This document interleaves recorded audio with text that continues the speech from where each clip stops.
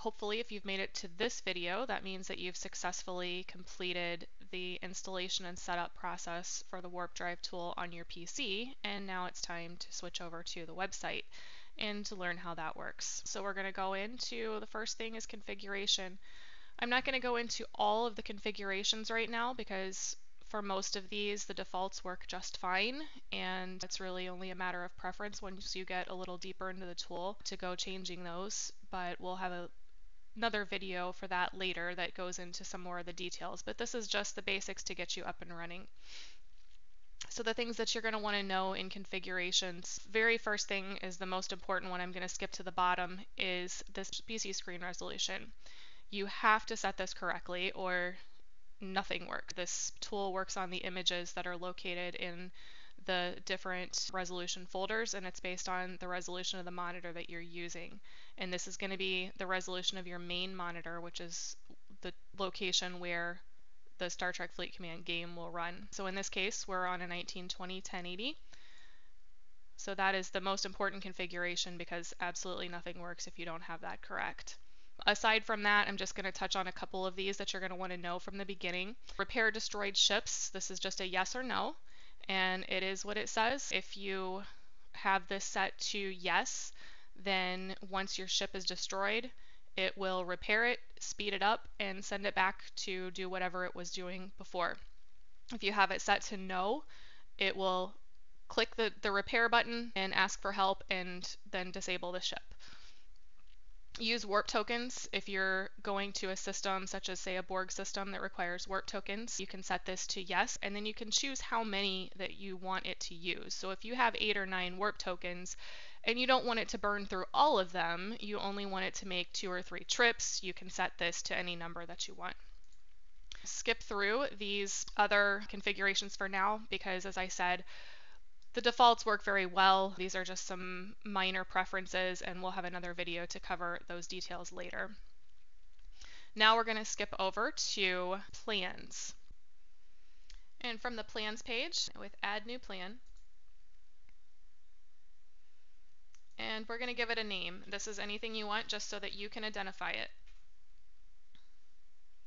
And the priority is used for if you're creating sequential plans. If you have an uncommon plan, which is what this account is, everything can just be 1 because you're only going to be running 1 plan at a time. If you set up sequential plans on a higher level account, you can set priority 1, 2, and 3, set them all to active, and then the tool will execute them in that order.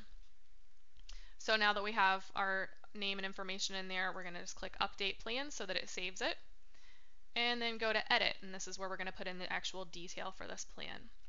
You see there's up to 8 ships here, which is as much as the game has. However, depending on the level of your subscription, only either 1, 4, or 8 plans will be able to be activated. With the uncommon plan, you have 1 ship available. You can fill something in here, but once the tool is launched, it will only actually load the orders for 1 ship. So we're going to add ship 1 and select active, inactive. Well, we're only doing 1 ship, so there's no point in having an inactive one. And then the system, we just type the first couple letters and it will pop up everything that's available. We're going to choose Adelphi, and then grinding and swarms, and then the type of ship that we're going to be attacking, so interceptors. And number of hostiles killed, or you can do 0 for unlimited. If you put 0, that will do one of 2 things depending on the setting that you chose for repairing the ship. If you choose 0 and your repair ship configuration is no, then it will attack as many hostiles as it can until the ship blows up, and then it will stop. If you have repair ship at yes, it will keep repairing and attacking, sending it back into that same system until you turn off the tool.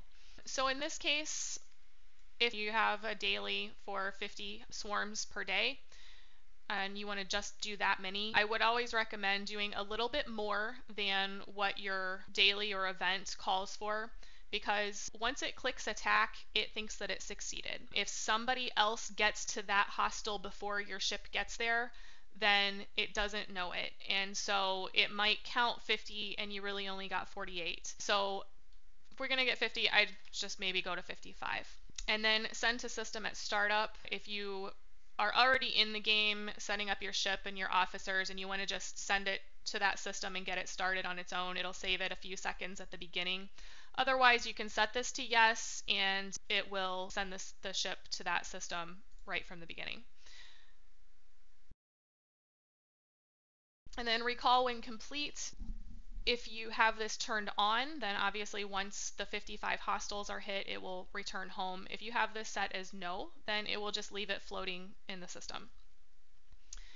And dodge hostiles is intended for the systems, either say if you're doing some data mining in a system where there's always an attacker coming after you when you enter the system, or if you're not yet tri-locked. If you enter one of the faction areas that you don't yet have that status and you get that hostile that comes at you, this is intended for that.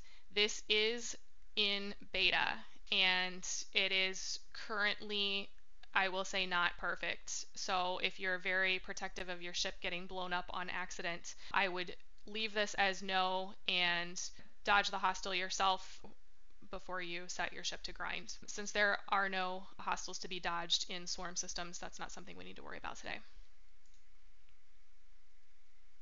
And so we submit. And now you can see in the assignments tab everything that this ship is assigned to do. If you have an upgraded account and you have multiple ships that you can assign, you can add ship, do the same process, and you'll end up seeing a list of all of your different assignments. You can edit these at any time, or as I mentioned before, you can add multiple plans so that you can just keep them and swap them out. So we're going to add another plan. I'm going to give this new plan a name. We'll call it gas mining.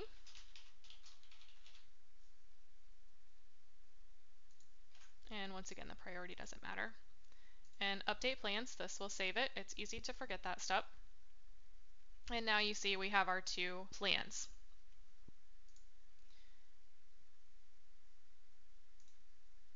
And we're going to add a ship. Same process as before. Active, we're going to choose a system that has gas in it. Mining this time. And then you can choose the resource that you want to mine. And here you're going to decide if you want your ship to go OPC or if you want it to be recalled once it's over the protected cargo.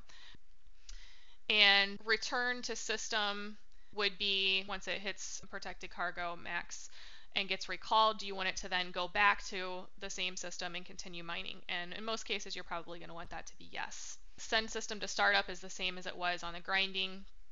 Recall when complete. Dodge hostiles, I already explained that one. All right, so now we're going to go back to our plans. I'm going to activate one so that we can jump over to actually demo the tool working. If you activate more than one and you only have the uncommon subscription, then it will only take the first one. It will only actually load the first one into the tool. We are basically ready to go here. You see we have an on-off switch in the website.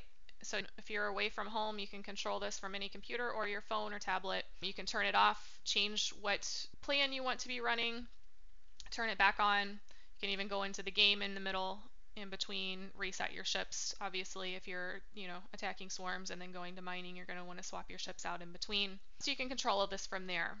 However, before you can do that, you're going to need to turn on at least the monitor. So this monitors the website and it lets the tool on your PC know that you've made changes to the website and that it needs to then make changes to what the tool is doing. You can also manually start it from here. For the purposes of this demonstration, I'm going to do it from the website because most of the time you're going to be away, and that's the beauty of this tool is you don't have to be sitting at your computer to do it. So as long as this monitor is running, then any changes that you make from the website are going to be reflected here. So I've already gone into the game and set up my ship, and so now I'm just going to turn on WarpDrive from here. And we're going to flip back over to the PC GUI, and you can see here it's sprung into action. WarpDrive status received active, and this is just going to print a trail of all the things that it's doing in the background. But you can see it launches the game, and our ship has arrived at its destination, and we'll see it begin to look for hostiles. What it does here is looks for an interceptor, as we told it to first, and when it clicks on it, it then double checks to make sure that it is in fact a swarm hostile and not, say, for example, a player ship accidentally. And then it goes to attack, and then it immediately begins looking for another one. It does look at the distance the ship is from itself, and so it can, as quickly as possible, then retask to a new hostile once it's done attacking.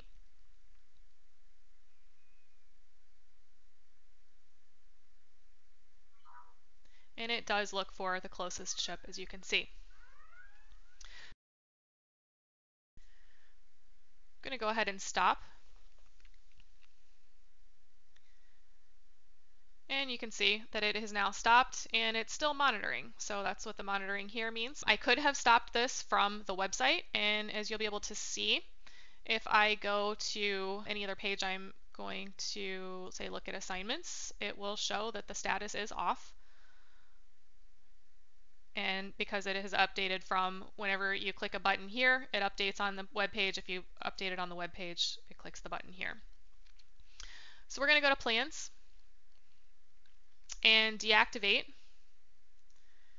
and then we're going to activate the gas plan that we created earlier. I'm going to go ahead and recall this ship and pause the recording until my ship returns. I'll swap it out and send it to a gas system so we can take a look at the mining function. And we've arrived at our destination. I'm going to activate WarpDrive. We're just activating the gas plan that we set up earlier. And you can see here, it has been now activated on the tool. I could have done it from here, but like to pretend that I'm somewhere warm and not sitting here in front of my computer. So we did it from the website. And now the game is starting up. And the first thing it should do is look for a mine to put our ship on. Mining is not nearly as fun to watch as hostile grinding, so we're not going to stay and watch this for very long, but what the warp drive will do is it will sit here and watch it deplete its node. It'll reset it. It will keep an eye on the cargo load, and since we set it in our configuration not to go OPC, as soon as it sees it go OPC, it will recall it back to the station and send it back again to fill up again. In the meantime, while it's waiting on the mining to happen, it will continue to collect chests and send helps to your teammates, etc. And if you have an upgraded plan where you have multiple ships running, it can be mining and grinding and doing some more mining and every ship that you have available to you. I'm going to flip back over to the tool. Actually, just for fun, we're going to stop it from the website because we can. And we'll flip back over to the visual here, and you can see it has stopped. We're back to just monitoring. Over here on the summary, you can see how long it's been running, how many hostiles it's attacked. It's not attacked any hostiles since we started this particular plan, so that's why it says 0. Hostiles today, it's done 12. It did those while we were doing the previous plan. It tells what the kills per minute was, and then how many rewards it's claimed, how many helps it's sent. We've reset some miners, various things that it's done throughout the day. Additionally, this same information is available to you at any time on the website. If you go to the stats page, so if you are not here to be able to see your computer running, you can check in on WarpDrive and see how it's doing. You can see if the status, if it's currently running, we obviously just turned it off, so it's not. You can see the error status, that there are none. Hostile count, all the same information that you have in the tool itself. And this updates every minute or so while the tool is running. And so you can keep an eye on everything that it's doing. This concludes our second and final introductory video. We encourage you to check out our upcoming upcoming videos, which will demonstrate some of the more advanced features of the WarpDrive system. But at this point, if you have already completed the installation and configuration video and set up your own system, you should be ready to get your WarpDrive off the ground.